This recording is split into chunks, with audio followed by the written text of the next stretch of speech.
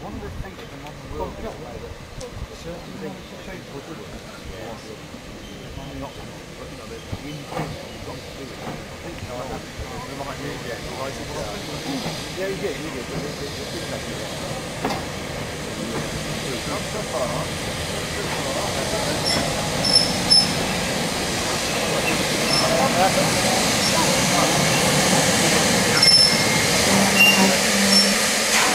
We're delighted to see you all here today. This is a very special occasion for us. I have to say that going back about 3 months to the middle of January, when there was about 18 inches of snow here, we had an old bridge that didn't want to come down, and I have to say that I think many of us wondered whether we would actually be running trains at all, certainly this Easter. So this is a magnificent achievement.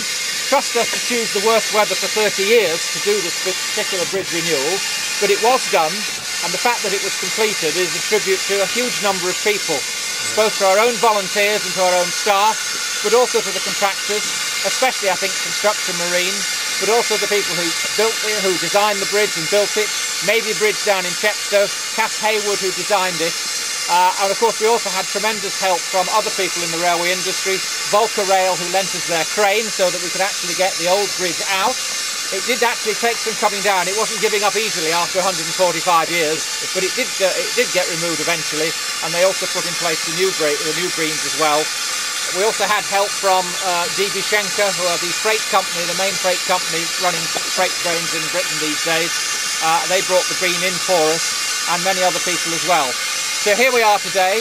The bridge is finished, and congratulations to everybody. But I also want to thank those who've contributed financially, because without their help we certainly could not have actually done the work at all.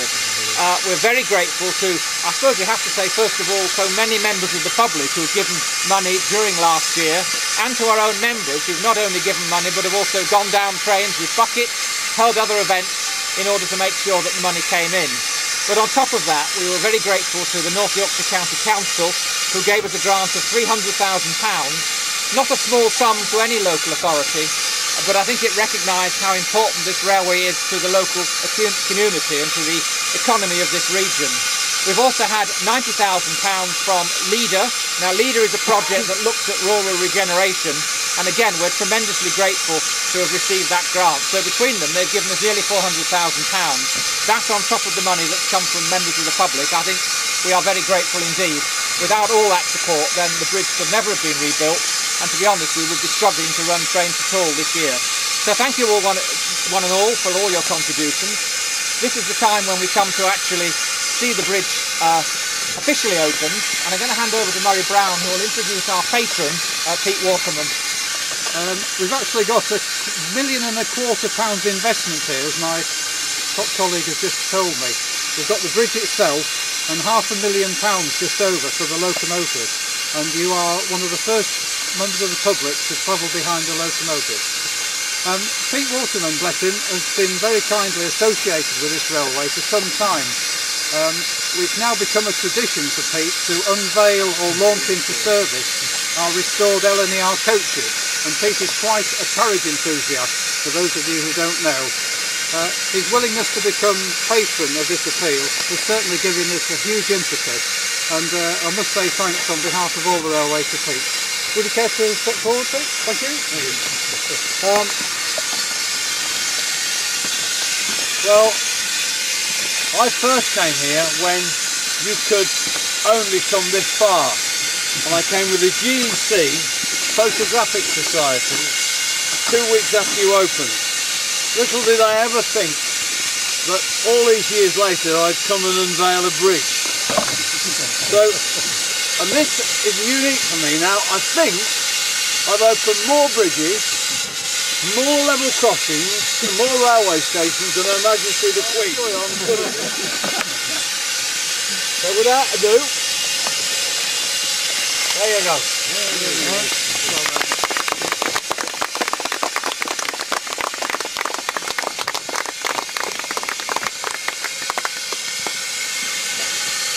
But I reckon that actually in the 21st century they were looking back and saying, hey, they don't build bridges these days like they did in the 21st century. So we hope that in 145 years this bridge will still be standing. There's always been a bit of a connection between railways and the church. No coincidence that this new engine, newly overhauled, is called Eric Tracy.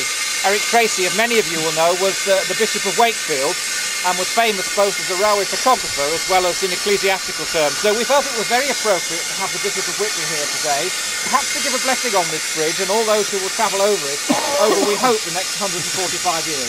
Thank you. The Latin word for a bishop is pontifex, which means a bridge builder. So I rather feel that it ought to be something that's in my kind of sphere of influence. But it's a great privilege to be here, and as you quite rightly say, clergy and trains somehow seem to go together. But let us pray. Almighty God, we ask you to bless this bridge and all who travel across it and all who come to this beautiful part of your creation to enjoy the glories that are part of Yorkshire. We ask this in the name of Jesus Christ the Lord. Amen. Perhaps you can have a word with him and we'll all come back in 120 years.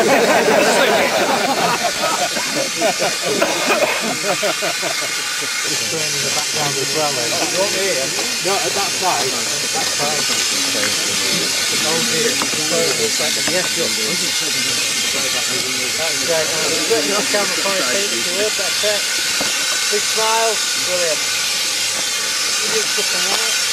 And again. That's great. Right, is everybody who needs to be in it? Yes, I think you're all right. Sorry! If I can add some weight to it, then, you know, that's I was in. You're talking about something like £750,000 investment here in this bridge. What does that indicate about the Heritage Railway world today? Well, what it indicates is that railways have, you know, preserved railways have changed. From when we, as a bunch of enthusiasts, bought second-hand locos off the R and thought we could run a service, we're now looking at serious parts of our rural heritage. And I think this here is interesting, because I think now we will see people take us more serious. If you look at how many visitors come to North York Moors, you look at its turnover, its impact on the local economy, you then multiply that by 100 railways, and you start to see actually with a fabulous movement, with a fabulous industry at the back of it. So for the first time, you know, we look at these big programmes of replacing bridges, relaying sections, you know, that we just couldn't afford to do. Maybe the next government, or whichever government is, has got to start taking us a bit more serious. We're no longer enthusiasts in the field repairing steam engines. We are now part of the rural economy. Okay, Pete, just one from me, but can you look at him in the same way? Just give us your impressions and your thoughts about the bridge now you've seen it. Oh, I think it's fantastic. You know, I think that, you know, it's sorry to lose something 145 years old, but we've got to keep the railway running. It's been kept in situ, and when it weathers down a bit, you won't ever notice it wasn't here. Are you impressed with how they managed to do this? Well, the worst winter for 30 years, and they've opened on time, I think, is staggering. I mean, it shows how dedicated enthusiasts can be. My God, that's bleak. Couldn't wait to get to Whitby to get the fish and chips. Yeah. You know, starving by the time we got there. Was it snowing? No, it wasn't snowing. But it was cold, Right. wet and cold. So did you take any of the Whitby Highline? No, we came by train, and then you can still do it by train. Yeah. And we went back then, but I've been coming back ever since. And, you know, I love it up here. So do you come to stay then? Have you just come No, up? I come up for the day, which you know, it's getting a bit with the traffic, particularly now around Leeds, it becomes difficult. But I leave home about 4:30, 5:15, and I get here for sort of 6:30, 7:15. Light the engines up and spend here, and then have a pint, and then go back about 9 o'clock. It's quieting down by then. So you're a bit like boys with their toys then when you get here? Yeah, I don't, you know, it's. I mean, I don't have to play on the engine, so you know, I'm quite happy just walking around talking to people. Yeah. And how did you get involved with this sort of bridge campaign? Did you put yourself forward? Were you No, I was asked, but I mean, I think this is the first. The whole movement is now going to start facing lots of these problems. Yeah. Not just, you know, I think what the North York Malls has done, it's faced a problem immediately. Yeah. Where some people are sticking their heads in the sand. I mean, you know, a lot of this steel is life expired. Yeah. I mean, even on our steam, even on the engines, we're finding the boilers and that, the steel, actually is life expired. So, you know, to keep all this going, it's becoming more and more expensive. Yeah. That's the bad news. The good news is it's employing lots of people now, because all these schemes are labour intensive, and you can't take them to China or India. No. They've got to be done by local people. So it's mean that we're actually now starting apprenticeships to create industries to keep these. See, what everybody forgets about these. 1,300 full-time jobs throughout the country, Pete. Yeah, well, everybody forgets. You know, there are actually 12,000 people employed in this industry. It's 125 million pound it brings into the economy, which equates to about 1.3 billion into the other thing to remember, this is all in rural economies. You know, Valley, East Lancs, all these are not in city centres. So actually they become really crucial for the local environment, particularly rural. If you look at what happened to the Severn Valley when the floods washed away the track, I mean, the whole valley went into absolute serious problem economically, because people forget that it's not just the railway, it's the shops in the valley, the pubs, and all the taxi drivers, and everybody. The whole knock-on effect, once you've established one of these, is quite phenomenal. Was it how you used it? Have I put some money? Oh yeah. Oh yeah. Well, the engine up the front is 700,000 or more money in. Yeah? Yeah. It's quite an expensive toy for you. It's not a toy for me, it's a business for me. I mean, I have a charity that, you know, we are now Britain's, probably Europe's biggest boiler makers, and, you know, you can't take it with you unless the bishop's got a plan for me. So you were telling me you haven't been back to Whitby since 1973. No, I've been to Whitby since then. I've been to Whitby. I went to Whitby last year when we came up, because it was a stunning day, and we went to Whitby to sit on the prom there. You know, it was just such beautiful weather. So what's your favourite hot spots in Whitby then? Have you been to our famous Magpie Cafe for fish No. and chips? Oh, I have. Yes, I have. Yes. Yeah. Yes, I have actually. Yeah. Have you been up the Abbey Steps? Yes, I've done the Abbey Step. Well, I did Songs of Praise Blimey. from the Abbey. So When was that? okay, 5 years ago now. Yeah. Well, used to do 3 specials a year for them until I told them that I didn't want to sing any modern hymns. I'm not a happy clappy Christian. I'm a fire and brimstone Christian. Me, I like to think that, you know, I'm going to be hell if I, you know, damned if I get things wrong. Are you into politics there then? Do you think the I have to be careful because we're in Purda. I can't speak politics because, you know, I seriously can't. Because the schemes that I run are for the government, and we're not allowed under the rules of government by there's an election to talk politics. But I'm heavily involved in politics and young people. So let's put it that way. And the modernist apprenticeship? Yes. Yeah. I mean, you know, I've got currently 37. I'll be 67 next year with 1,000 a year after.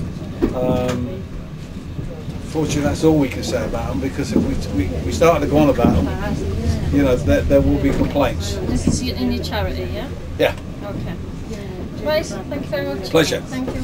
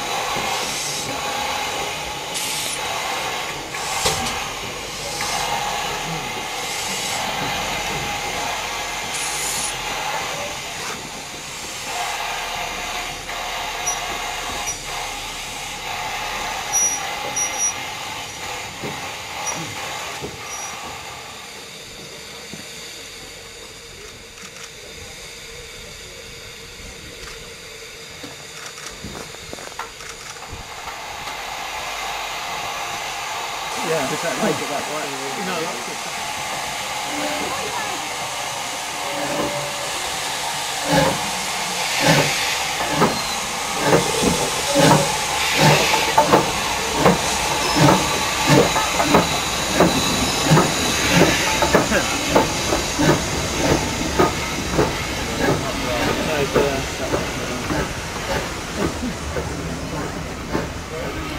Have a good day. Thank you, and you. All right. Stephen, cheers. Oh, he's gone.